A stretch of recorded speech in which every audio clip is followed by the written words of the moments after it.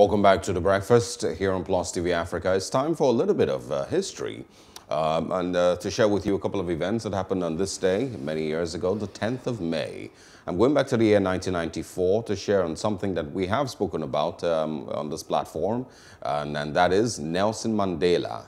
After, of course, 27 years in prison, when he was eventually set free in 1990 and ran for elections under the ANC. It was on this day that the presidency of Nelson Mandela began, 10th of May in 1994. It eventually lasted for 5 years and, of course, ended in 1999. But this was the start, of a very, very beautiful 5-year legacy that, of course, still remains in the world's history and makes him one of the most popular presidents in history. It started on this day after he was inaugurated as president of South Africa. He was the first non-white head of state in South African history, as well as the first to take office following the dismantling of the apartheid system and the introduction of full multiracial democracy. He was also the oldest head of state in South Africa's history, taking office at the age of 75. At that time, his age was taken into consideration as part of his decision not to seek re-election in 1999. Not very many times you see things like that play out. See an 80-year-old African president say, oh, I'm too old for this job, I'm going to let it go. Ugh. That's a very, very unusual move, because here we see people who are almost 200 years still trying to change the constitution to give them an extra 12 years in power. But yes, Nelson Mandela's legacy, of course, ended in, the presidency ended in 1999. The 1994 general election held on 27th of April. And like I said, it was South Africa's first multiracial election at that time. Mandela, of course, took a particular interest in helping to resolve the long-running dispute between Gaddafi's Libya and, of course, South Africa. Yeah, I think that's most of it. It started today and ended 5 years later in 1999. Fantastic. May we never forget, the history of people like Nelson Mandela, because they shaped Africa to what it is right now. And he was also, I think he was also one of the people who was influential in getting the World Cup to South Africa. I remember that was one of the, big things that he was able to achieve, or he was, credited with, before he eventually passed on a couple of years after that. So yes, in every single way, Nelson Mandela has been an icon, has been a legend, has been a phenomenal person in the world's history, not just in South Africa's history. And which other Nigerian presidents, apart from the earlier ones like Nnamdi Azikiwe, which post-independence or civilian Nigerian president would you say deserves that kind of rep and legacy? You don't have to answer. I can't even hear the question. Next, on Today in History. We're still going back to the 1990s. I mean, that's the history of where this is coming from. But in 2018, Spotify, the music streaming platform, took off all of R. Kelly's music off its playlist because of allegations of sexual abuse.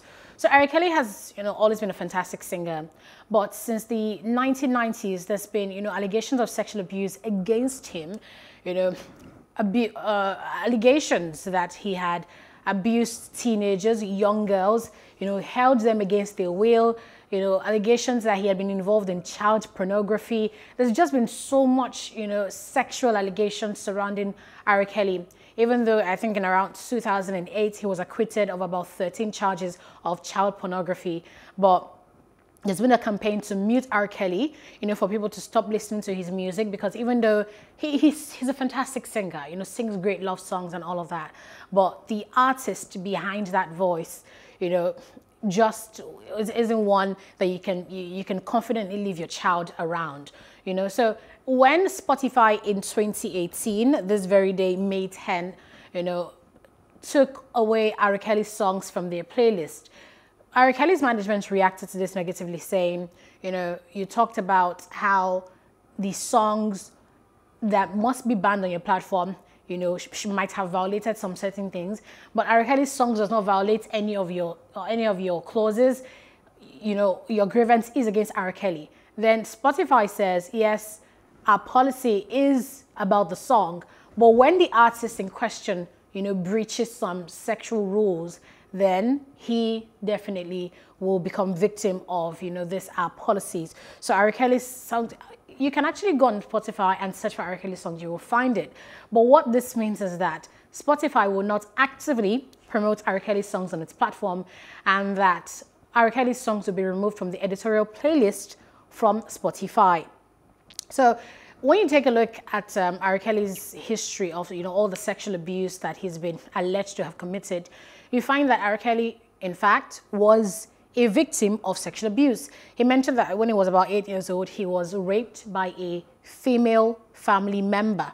So he was sexually abused, and it just reminds me of the quote that says, "Hurting people hurt people." So he was a victim of sexual abuse. A female, family member raped him when he was a child, and according to the allegations we've seen, he's gone on to, sexually abuse other children, getting involved in child pornography, even though he was acquitted of those charges. But that's what the fact is. Today in history, May 10, 2018, Spotify took away his songs from the editorial playlist. Well, I've been robbed once. I never decided to rob people. It's never, yes, I know people always, will reach back to a person's history and, try to see where they're coming from. It's not justified, but that really abuse, is the history. Is a part of, yes. Their history. And there's a couple of times where you see people who commit, mass murders, and the media goes back and say, oh, was abused by his father. He grew up in a very, very, abusive environment. Nobody cares. It's not justified, it's not, like I mentioned. But it doesn't take away the influence of those experiences on your life. Really? Well, yeah. I don't know. I'm going to struggle to agree. If you check psychology, and the history of abusers, people who just do terrible things, their childhood, parenthood, is always faulty. Yes, you either find maybe learn. Their father abused them, their mother abused them. Yeah. It was just like I'll keep saying, it's not justified, but it doesn't take away the influence that your early childhood experiences have on your life, your character, and who you become as an adult. Absolutely, and I agree with that. I'm just trying to hold on to it doesn't in any way still justify, that over time you weren't able to learn different. It brings back this analogy of two people who. Two boys who grew up in an environment where their father was a heavy drinker.